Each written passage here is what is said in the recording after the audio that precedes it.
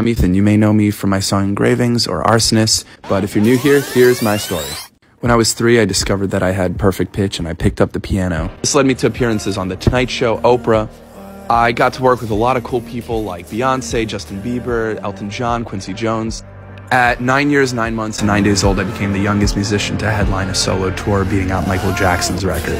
This led me to 1,000 headline shows across the world that simultaneously raised $50 million for charity. In quarantine, I decided to leave all of that behind, and I had a vision to blend my classical roots with alternative music for my own sound. That led me to you guys, and you guys changed my life. This month is my birthday, and I'm doing something very special on December 9th, and I'm releasing a song about how I hate my birthday. It's my most vulnerable song yet. And so is the music video. I'm showcasing footage that I've never shown anyone before. The perspective of a child on the road and my life up until now.